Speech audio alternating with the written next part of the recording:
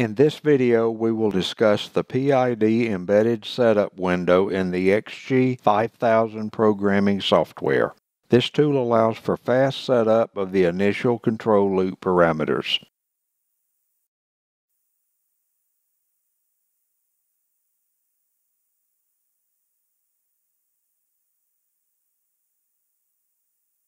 From the project tree, expand the menu to the internal parameter window to make visible the PID loop setup.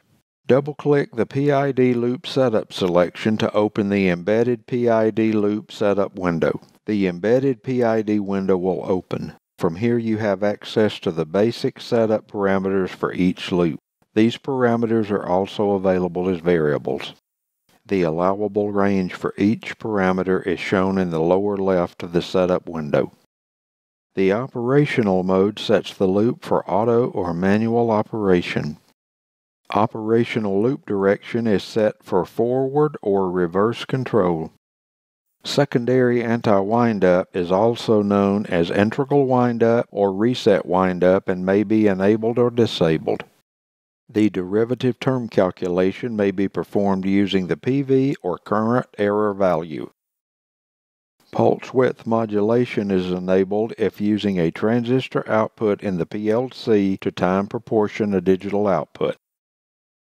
The initial set point value is entered if desired.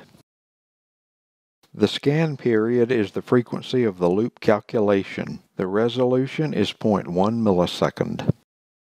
The proportional, integral, and derivative term values are displayed as a mantissa and exponent. The value is entered in a decimal format. The delta PV limit is changed when necessary to prevent rapid PV changes per scan period.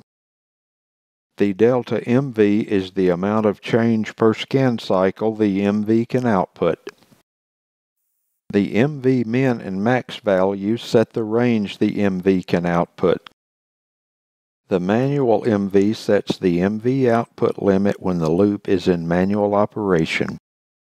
The deadband setting value forces the MV output to 0 when the PV is within the set window on either side of the SV. The set filtering coefficient, also known as the derivative filter, is used when the PV is rapidly oscillating or noisy. The Pwm Contact assigns a discrete transistor PLC output to the MV when the PWM output is enabled. The PWM output period sets the output frequency of the digital output. The resolution is 1 millisecond. SV ramp increases the SV each scan cycle. Set PV tracking forces the SV to the current PV when switching the loop to automatic operation. The min and max PV sets a value range for the PV in PID loop operation regardless of the actual PV value.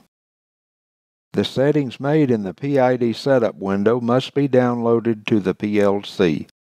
These parameters are not sent to the PLC during the configuration.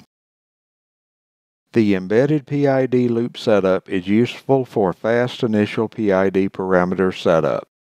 The control of the PID loop is done with the PLC and most often in conjunction with an operator interface. PID auto-tuning, basic manual tuning, and ladder programming for loop control is covered in other videos in this series. For additional information related to the XGB PLC family of products, visit the links below.